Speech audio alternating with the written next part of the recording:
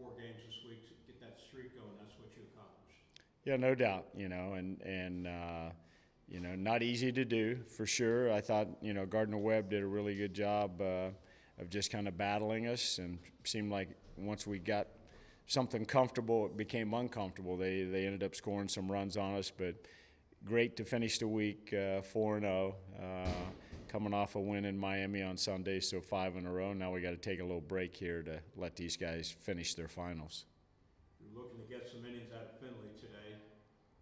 5 innings, 94 pitches, 67 strikes. I guess that's what you're really looking for from him today. He threw a lot of strikes, and I honestly thought he kind of got better as the game went on, and had a great week swinging the bat, and so just good week for him. Of course, you had that one nice inning. Yeah, someone asked me if I've ever seen 5 home runs in an inning, and I don't know that I have. And so Clausen may know better than me. I don't know that we have ever done that. So to hit 5 in one inning, pretty special.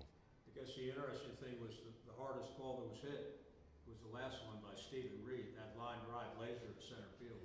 Yeah, I didn't even dream when he hit it that it was going to go out, and I knew their center fielder was playing deep, so I kind of felt like he just hit it straight at the center fielder and ended up going over his head and out of the ballpark. Angelo, since you put him in the 4 spot, he's really been swinging the bat. I think his average is up to 400 now. Yeah, it is up to 400, 5 for 5. That's a pretty special day as well.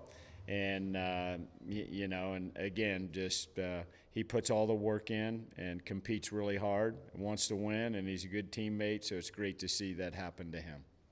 You bring Aiden in again, got the same results you've been getting from him recently. And again, he's another guy that was just kept throwing strikes and made them swing the bat and let the rest take care of itself. He's a good competitor, and he had a nice little streak going of scoreless innings, finally gave up a run, but then started another streak there in the last inning. So he's been really good for us. He throws a lot of strikes, and he's a really good competitor.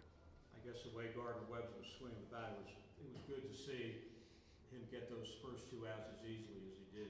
No question. No question. And, I kind of said this, and I think sometimes it goes unnoticed, but Jaden Jackson going and catching that pop-up with 2 guys on in the 8th, not an easy play. Son had to go a long way to catch it. I thought that was just a tremendous kind of game-altering play that doesn't show up a lot of times in the scorebook. How do you take care of this coming week with no midweek game?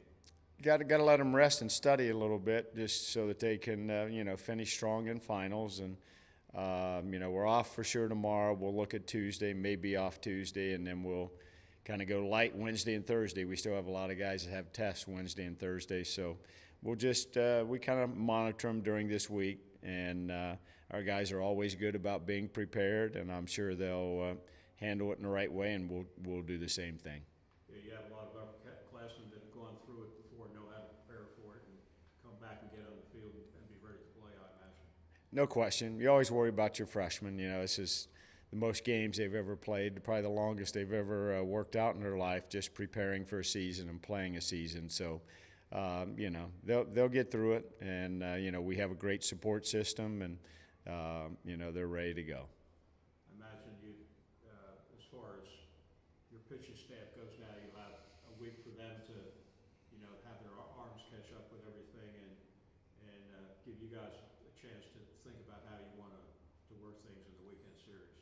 Yeah, no doubt. I certainly don't. I don't have that answer right now, but yeah. I mean, we don't have a midweek game, so it'll be more on the lighter side, just preparing for Pitt.